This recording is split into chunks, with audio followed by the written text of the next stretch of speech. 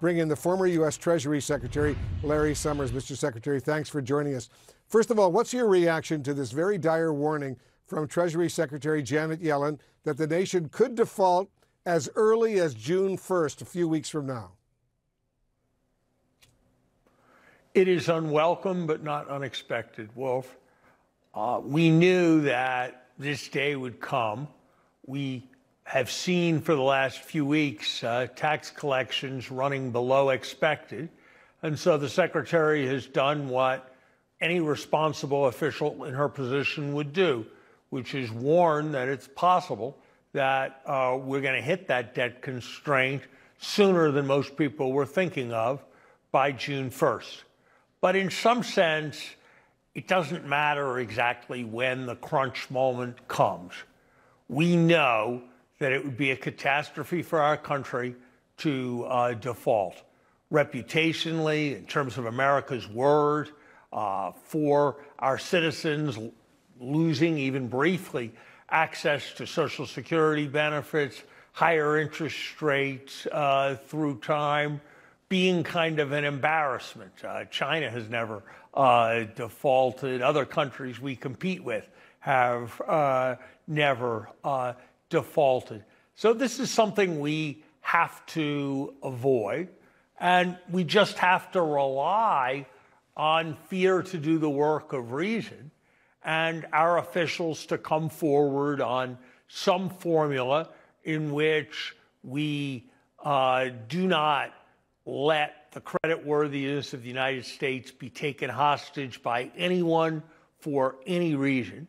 Yeah, and at the same time, there is some serious demonstration that the debt issue is one that's going to be taken seriously in Washington at this critical time. And that's going to be the political maneuvering.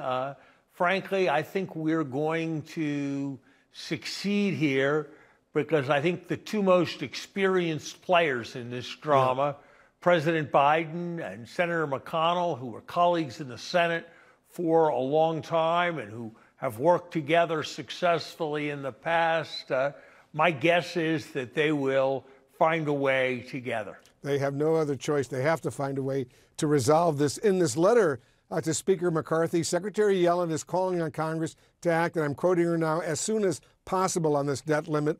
Is this May 9th meeting that's been now proposed by President Biden over at the White House with the congressional bipartisan leadership, is that cutting it too close?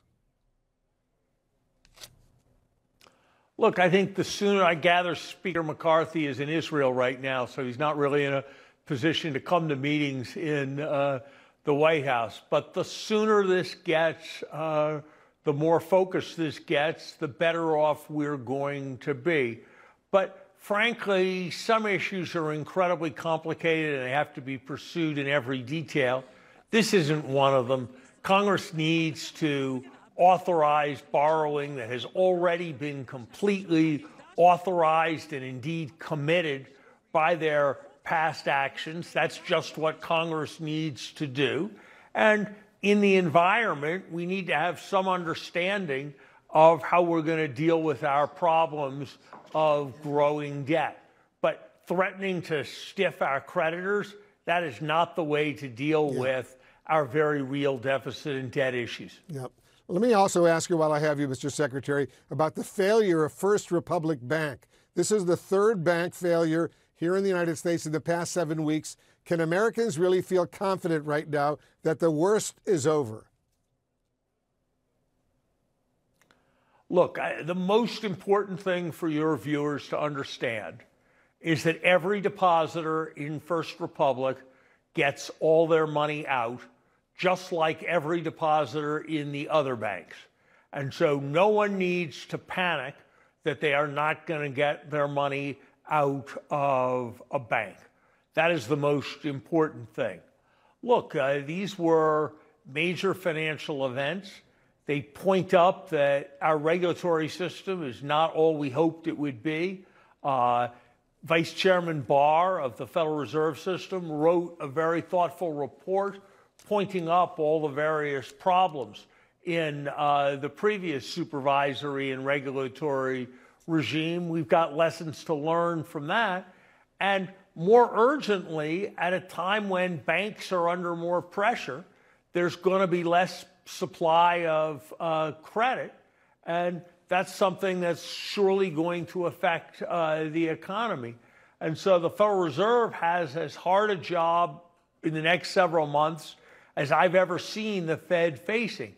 It has to, on the one hand, balance the absolute imperative of bringing down inflation, which is still unacceptably high, with the imperative of making sure that there's an adequate flow of credit to people buying houses or cars or businesses or small businesses. So it's a very difficult balancing act that the Fed is facing. Certainly is. The former Treasury Secretary Larry Summers, as usual, thanks so much for joining us. Thank you, Wolf. Thank you. And we'll have more breaking news.